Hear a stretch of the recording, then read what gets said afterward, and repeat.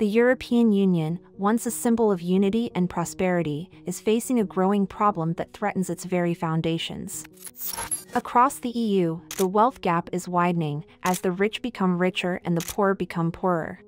This divide is tearing apart the Union, creating social and political tensions that are putting the future of the EU at risk. In countries like Greece and Italy, high levels of poverty and unemployment have led to social unrest and political instability. Meanwhile, in countries like Germany and the Netherlands, growing wealth and prosperity are creating an increasingly unequal society.